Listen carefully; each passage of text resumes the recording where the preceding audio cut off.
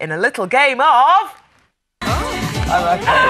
Timmy Mallet, I never thought I'd have him on my show. Basically, you've got to guess who's Is it just a silhouette or do I get to see the whole... You might be able to see a bit more of it. There might just be something... You're not going to see everything. Okay. We're daytime. I know it's Calendar Girls. I'm just obsessed now. That's it.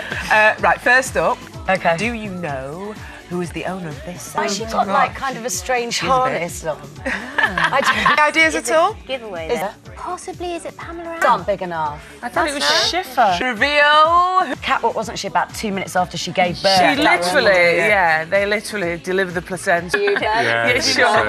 Then, do you know who this is? Jordan. She's got that funny thing going on. She's got the thing where her legs don't meet at the top. My mum says never trust a girl whose legs don't meet. It's Jordan, let's have a nice whip-woo there. What whip-woo for them all?